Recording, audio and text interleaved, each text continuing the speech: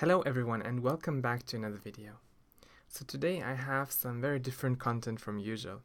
Throughout the past couple of days I developed a tool that helps artists manage their visual library. You can see it here on the screen.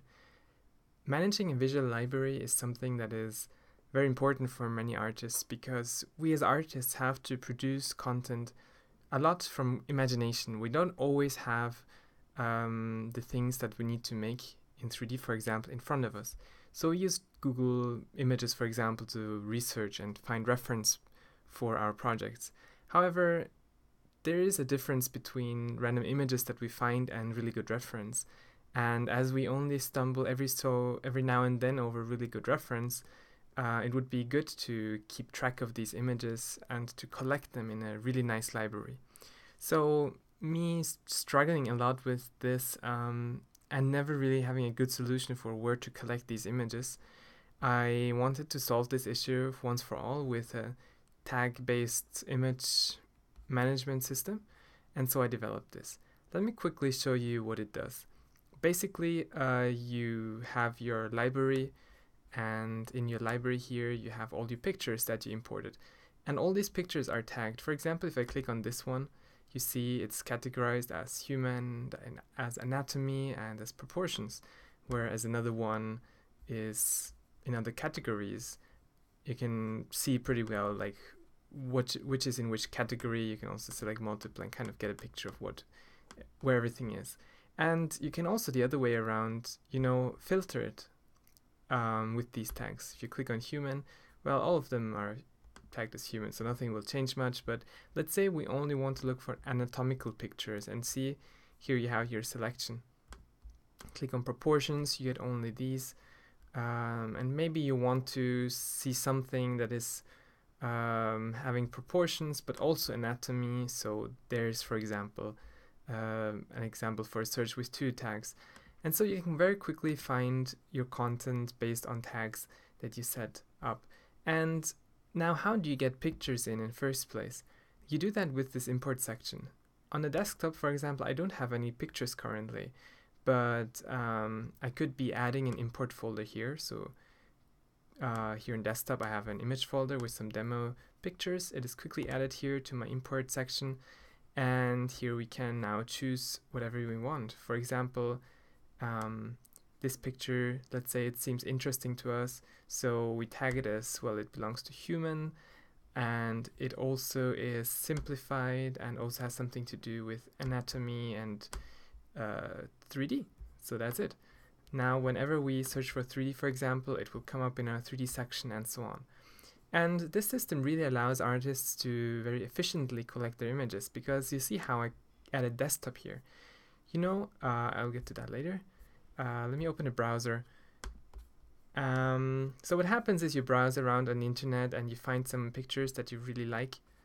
It is a hassle to click on them, save as, and to find the folder and things like that. But see, you can just drop them on the desktop really. Just go and select the pictures that you like the most. Let's say you like this arm a lot, so we're getting this one too. So we have some pictures now. Now let's go back to our program, click on desktop to refresh it, and here you have your new pictures.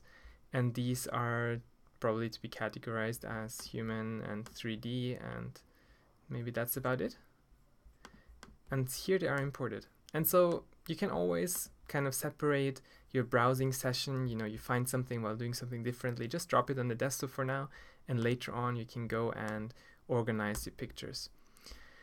So this is pretty much it. This is what I've been working on. It's a really useful little tool, and if it was developed properly, it would be a great solution. I kind of summarize it very quickly on this slide.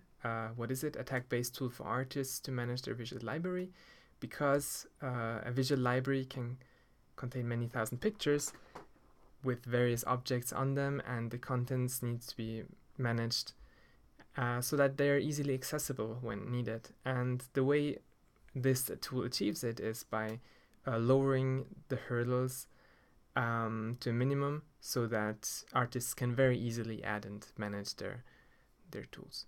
Now, unfortunately, this tool is not like finished yet. I'm not completely done developing it. It still has some bugs in it, and I would love to hear, like, now that I have at least a showable version of it, from you guys, what you think about it. So I actually created a survey, which I'm going to link in the description. And so for those of you who are interested in this tool anyways, so I don't want to take too much time from any one of you, if you could click the link in the description of this video and take a look at this very quick survey. It just has a few multiple choice questions. That would help me out a lot. You can tell me through this survey your current situation about dealing with an image library, and give your quick opinion about this tool. And also, I'm looking for people who could help me develop this tool. So if you're a programmer, or if you just want to kind of contribute as a tester, or if you're a designer good at managing things or promoting things, definitely let me know in here. I don't think I have the power by myself to finish this tool to the level that I think would all like to see it be at. And otherwise, just let me know if you think this is a good idea, a useful idea. There is the argument, you have folders, there's other tools. Why make a separate tool that does it individually? So that's pretty much it. One last thing that I want to show you, actually, I just remembered about it. This tool saves the pictures to a certain location which you specify. At the moment, it's just like you go to preferences and you select the folder where you want to put your pictures at. And if I quickly show you this folder, you can see that the way this is organized is that if you look at the file name, you get the original file name, a date, and the tags in the file name, which makes it really universal. That means that if you ever decide to, switch applications, it is not too big of a deal, because you can just, move these files into a different folder, and maybe use some scripts to convert the tags and make it compatible with a different software. So your whole data is very easily accessible. That's one of the benefits. And the other one is, imagine you put this folder into your Google Drive or Dropbox. That way it is accessible from any other machine as well that you use.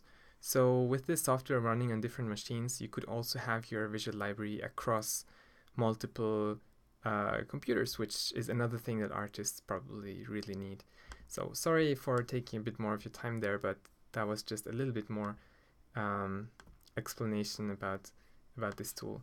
So yeah, this is this visual library tool that I'm currently developing. I really hope you enjoyed hearing about this, and I hope that it applies to you, because I would love to see many people using something like this. Just let me know whatever you think. If you don't have the time to fill out the survey, at least leave a comment. And I'm definitely looking forward to hearing from you, and I'll let you know about the responses maybe next week or so. All right, talk to you soon then, and have a good day.